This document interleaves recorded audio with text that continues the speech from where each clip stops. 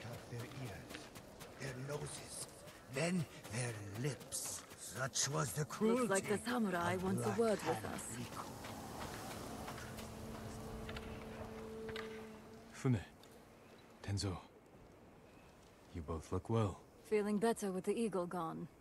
Nice work, by the way. Same to you.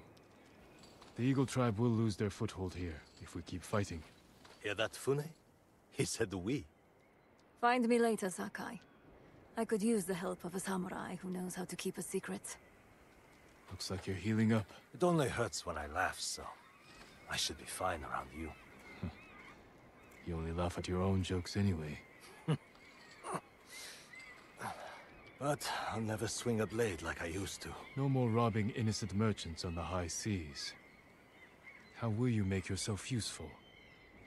Too many people here still suffer from the Eagle's poison. There's no cure, but I can ease their pain. Maybe even help some recover.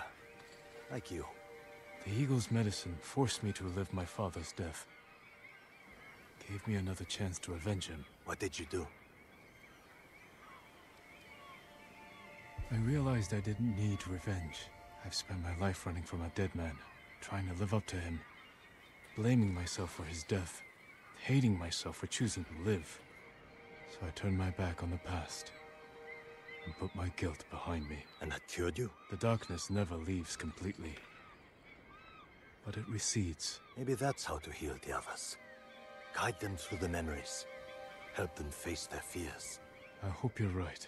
Years ago, I could never have imagined saying this, but I'm glad we met, Tenzo. Never thought I'd do this either, but... Thank you, Jin.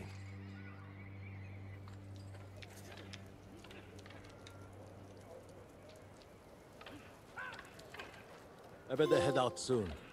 See if I can find more of the Eagle's victims. And get them the help they need.